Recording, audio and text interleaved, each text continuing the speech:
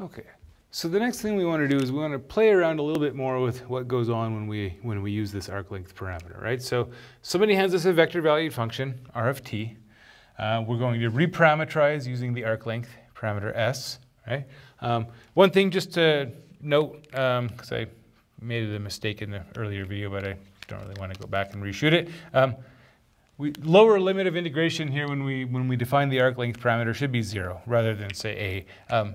Just for simplicity, right? You saw in the example, I was like, oh, what do I put in for the lower limit? Oh, let's do 0. Well, 0 is what you want.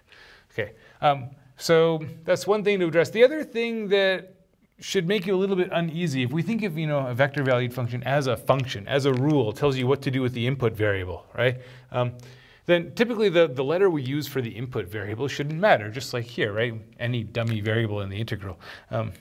And so I think when you reparameterize, you really should do, as I did in the introductory video here, you should probably give them different names, like R1 and R2, right? Because they're different functions. In the previous example, we started with, 3t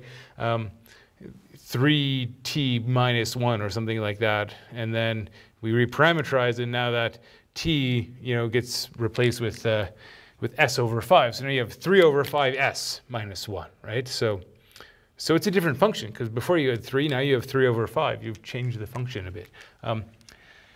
But the book uses R for both the original vector valued function and the reparameterized vector valued function. So I'll stick with that notation.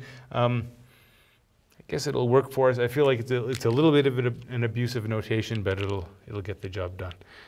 All right.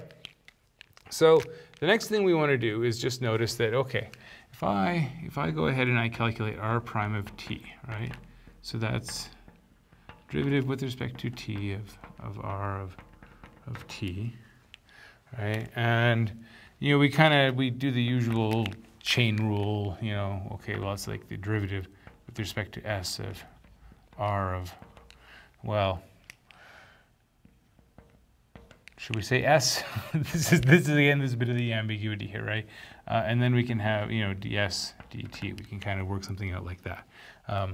So I feel like there's a slight fudging of the chain rule in here.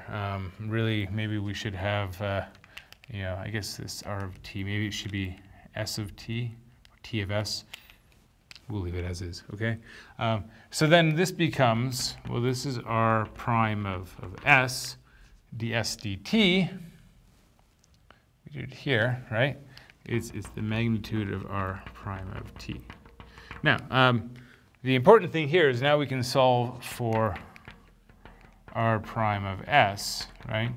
And we get r prime of t over the magnitude of r prime of t.